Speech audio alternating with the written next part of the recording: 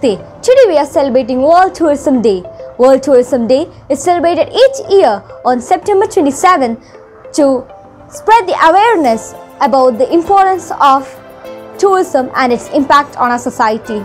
Tourism is the activities of people traveling to and staying in places outside the usual environment for businesses or other purposes for not more than one consecutive year.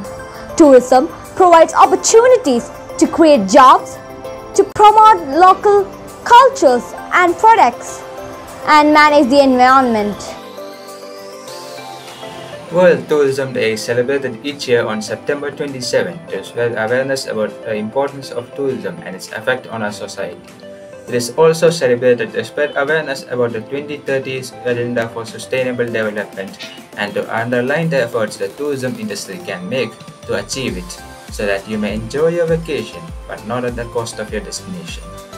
Since 1980, the United Nations World Tourism Organization has celebrated World Tourism Day as International Observance on September 27. This date was chosen as on that day in 1970.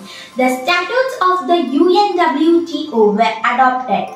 The adoption of these statutes is considered a milestone in global tourism. Let's see a video of our chief guest, Mr. Arun Tathagatan, who is a government officer and a traveler who traveled 7 countries alone with his bicycle. And his journey took 1 year to complete. So, with much pleasure, I welcome Mr. Arun Tathagatan to be on our video. Hello കൂട്ടുകാരെ, നിങ്ങൾക്കൊക്കെ യാത്ര പോകണമെന്ന് ഇഷ്ടമല്ലേ? നമ്മൾ ഇതാ വരുന്നു September 27 ലോക tourism day ആണ്. ലോകത്തിലെ സഞ്ചാരത്തെ ഓർക്കേണ്ട ദിവസം.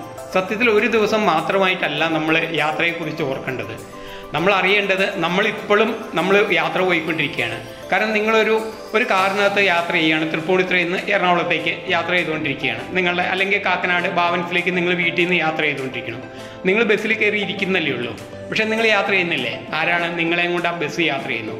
അതുപോലെ നമ്മളെല്ലാവരെയും കൊണ്ട് ഒരു വാഹനം ഇങ്ങനെ യാത്ര ചെയ്തുകൊണ്ടേയിരിക്കുകയാണ്. നമ്മളൊക്കെ അതിലെ യാത്രികരാണ്.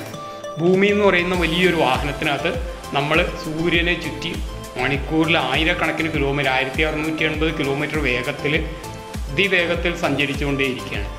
അങ്ങനെ അപ്പം നമ്മളൊക്കെ യാത്ര ചെയ്തുകൊണ്ടിരിക്കുകയാണ്. ആ യാത്രയുടെ ഒരു എക്സ്റ്റൻഷൻ മാത്രമാണ് നമ്മൾ നടത്തുന്ന ചെറിയ ചെറിയ യാത്രകൾ. ആ യാത്ര നിങ്ങൾ തെറ്റിദ്ധരിക്കരുത്, നാളെ പോയി സിംഗപ്പൂരിൽ പോകലാണ്, ഇല്ലെങ്കിൽ കുളു മണാലി പോകലാണ് യാത്ര എന്ന്. യാത്ര എന്ന് പറഞ്ഞാൽ നിങ്ങളുടെ ഏറ്റവും പ്രിയപ്പെട്ട ഒരു കൂട്ടുകാരനെ കാണാൻ, സുഖമില്ലാത്തൊരു കൂട്ടുകാരനെ കാണാൻ, ഒരു വഴിയിൽ കിടക്കുന്ന ഒരു പട്ടിയെ ഒന്ന് ശുശ്രൂഷിക്കാൻ വേണ്ടിയിട്ട് പോകുന്നത്, ഇതൊക്കെ യാത്രയാണ്.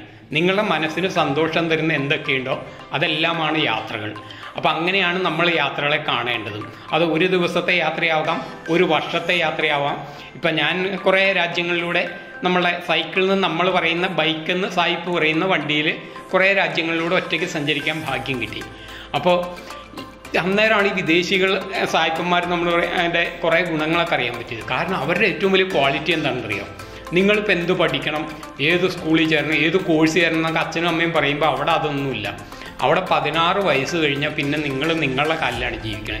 എന്ത് പഠിക്കണം, ഏത് ചെയ്യണം എന്നൊക്കെ ഈ 16 വയസ്സ് കഴിഞ്ഞാൽ ആ രാജ്യങ്ങളിലെ കുട്ടികളൊക്കെ അങ്ങോട്ട് യാത്ര പോകും. അവരിങ്ങനെ പല പല രാജ്യങ്ങൾ കറങ്ങി പല ഭക്ഷണം കഴിച്ച് അവർ തന്നെ ട്രെയിനിലിരുന്ന് ഇങ്ങനെ പുതിയ സൗഹൃദങ്ങൾ ഉണ്ടാക്കി പല വീടുകളിൽ താമസിച്ച് പലയിടങ്ങളിൽ ക്യാമ്പ് സൈറ്റ് എന്ന് പറയും. നമുക്ക് അവിടെ പോയിരുന്ന് അവിടെ വെച്ച് നമ്മളുടെ കയ്യിലുള്ള ചെറിയ ട്രാവലിങ്ങിന് വേണ്ടിയിട്ടുള്ള ചെറിയ ഗ്യാസ് കിട്ടും. ചെറിയ നമ്മളൊരു പെർഫ്യൂം ബോട്ടിലിൻ്റെ അത്രയൊക്കെയുള്ള ചെറുത് എല്ലാ സൂപ്പർ മാർക്കറ്റുകളിലും അവിടെ മേടിക്കാൻ കിട്ടും. വളരെ കുറഞ്ഞ തുകയുള്ളൂ അത് റീഫിൽ ചെയ്യാൻ. അത് വെച്ച് അവരവിടെ വെച്ച് പാചകം ചെയ്ത് ഇങ്ങനെ ജീവിതം പഠിക്കുകയാണ് ചെയ്യുന്നത്.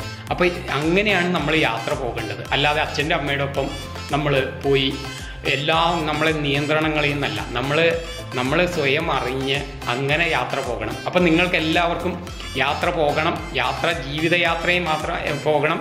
അപ്പോൾ ഇതിനെല്ലാം നിങ്ങൾക്ക് എല്ലാവർക്കും എല്ലാ സൗകര്യങ്ങളും കിട്ടട്ടെ എന്ന് ആശംസിക്കുന്നു. Thank you, sir, for your kind words and for taking your valuable time with us. Despite the small uptick in May, the emergence of COVID-19 variant and the continued imposition of restrictions are weighing on the recovery of international travel.